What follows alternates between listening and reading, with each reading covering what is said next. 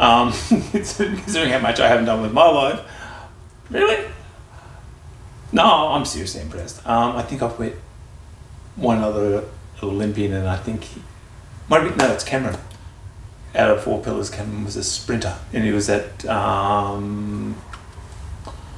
Olympics down in Texas or wherever it is.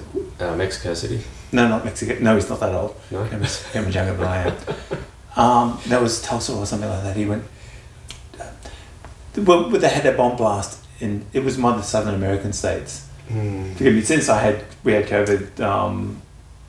My memory's just gone. That's it. Thank you very much. You think you're going to try to do something? Can't recall. Yeah. Yeah, but Cameron was, I think, the sprinter. Yeah. Okay. So you're my second high-profile person because I'm not sporty.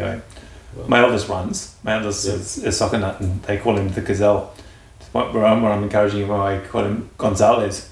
And this guy yesterday was at a soccer match, was looking for the Mexican kid on the field. And I go, there's no Mexican kid on the field. And he goes, why? I said, I'm calling out to my son. He goes, why? Because Speedy Gonzalez.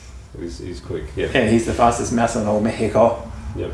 And I go, oh, okay. Because, number 17, he really is very fast. You need to be, yeah.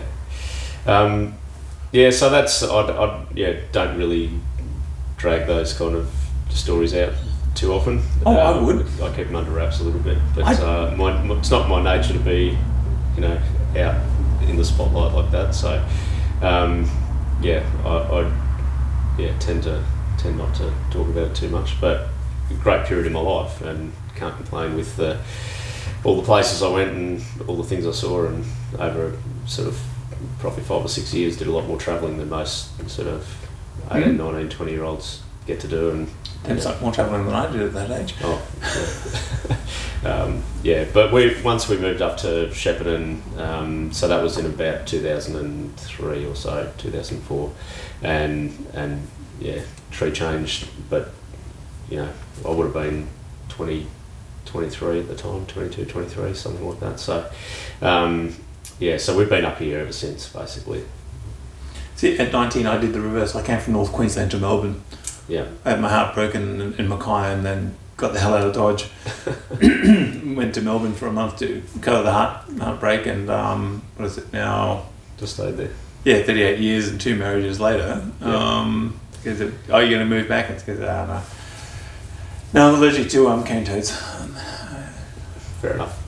I'm allergic to traffic and congestion, so hence the living up here. Yeah, we did travel back to Melbourne quite a bit when we first moved up here, but it became very apparent the discrepancy between life in Melbourne and life up here, the change of pace, and it becomes very easy to get frustrated when you have to go back to any sort of people and traffic and that sort of stuff. It's my tolerance for it, and my tolerance has gotten less over time with working in IT and troubleshooting stuff for people for and seeing sometimes the level of feedback that you get and help that you get from people when you're trying to fix problems for them is pretty low, and the frustration levels get out of control very easily. And it was kind of at that point that I decided really that I needed to do something different with my life, and I had been hobby distilling for a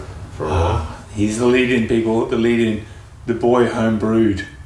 And I imagine I've made a lot of stuff for a long time. I think it actually started with my mum, because my mum's off a farm down near Warrnambool, and they were always very self-sufficient, and we were talking about all the things that they used to do to preserve food and all this sort of stuff, and mum started talking about making ginger beer, and so I probably would have been 7 or 8 at the time, I reckon, and we started making ginger beer at home, and we had a house in Melbourne that was probably 1.5 metres off the ground on a sloping block, so we had a nice sort of cool cellar sort of area, and we'd make ginger beer, and that was probably my first inkling, or maybe not first inkling, but that was probably I'd always been very hands-on as a kid, so that creative type stuff was what I liked to be involved with, and that didn't change over the years. So, we made ginger beer, and then we were old enough, we started making beer at home. And then, when I moved out in the countryside and started tinkering with other stuff, and so that progression has always been there in the background, I suppose. And then, starting to think about what to do for another career, essentially at 45, what am I going to do? Because I said to my wife, I've had enough of doing the IT, I want to get rid of the business, and I just can't. I'm going to have a mental breakdown if I keep doing it any longer. And she said, well, you need to find something else to do before you offload the business. And I'm like, right. So you got tired of getting the wrong answer to the question of how fucking stupid can you? No, not really. It's more how deep to get into it. I've got to go my business. I know how dumb people can get. It really got me at the point where I'm talking to somebody on the phone, and these people are, sitting at an office desk using a computer every day, and you're saying, can you open up a web browser? And the response is, what's that? We established that you got to the point where you wanted to start hitting people with computers in your IT. You were already doing home brew, and you were in a major fruit growing region. And for those of you who do not live in Melbourne or Victoria, we're just outside the major regional town of Shepparton, and it's SPCs, Shepparton Preserving Companies, up here. Yep. It's a major stone fruit, peaches, pears. There's grapes up here as well. Grapes, apples, bit of citrus. So, the whole lot. Yeah, it's a major fruit growing region, and you decided, because there's just so much waste fruit around, and to basically use the fruit-based alcohol in your gins, yes? Yep, correct. Yeah, so we've done some experimenting with a lot of different things over a long period of time with distilling, and we made some plum eau de vie, which I was blown away with, and in the back of my mind was always that I wanted to make gin with it, just because of the texture, the flavours, the mouthfeel. There's a lot going for it, and it's a highly esterified spirit. So eau de vie, but not slivovitz. No. So we distill. So if you make slivovitz, generally speaking, in accepted practice, slivovitz is distilled like a brandy or a whiskey for that matter as well. Like so, in the US they have to distill their whiskey at no better than 80% ABV, and there's restrictions around how you can distill that. So what we've done is we distill the plum eau de vie out at a higher proof than what you would do if you were going to make the slivovitz. So we're trying to carry some of the flavours and the characteristics through, but not all the flavour and characteristics. So we're not naive enough to think that you could probably make a gin out of a full strength, like a full flavoured slivovitz. It's too much plum in it. So what we've done is try to take it to a point where that fruitiness is there, and it works like another botanical in the gin. So it adds to the flavours. It doesn't detract from the flavours. And then over time, the way that spirit, it's almost like an aging process in the bottle. So our spirit changes and gets fuller in flavour. The flavours intensify in the bottle. Over time is what we found. So it's just something very different. Well, the whole idea of an eating apple actually comes about because of the American temperance movement.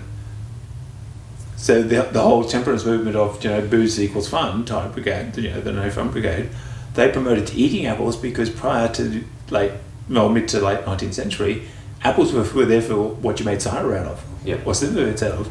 No one actually ate apples.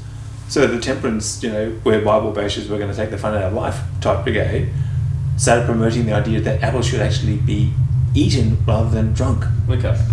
So that's a fun little fact for those of you who don't know. The No Fun Brigade invented the eating apple. Yeah, right. I'm actually the grandson of a Seventh-day Adventist missionary, And in terms of fruit, the apple really I don't think it's fallen far from the tree. I think it's fallen out of the complete orchard. I'm about as far away from my temperate 7-day vintage as you could physically get, because the humming in the background sounds my grandmother basically spinning in her grave at what I drink on an average week.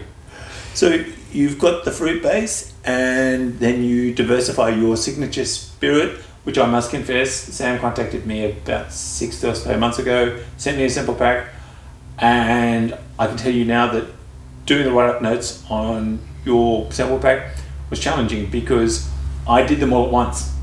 Big mistake. So by the time I got to the last one, I was 3/4 cut. So here I am taking this gin 3 different ways, and the let's just say the spelling was getting rather creative at the end of the evening. Interesting notes, yeah. Yeah, I poured myself into bed about 11 o'clock, and my darling wife looked at me and made the most remarkable observation of her entire life. She looked at me and she went, "You're drunk." And she said, "Shh, been working."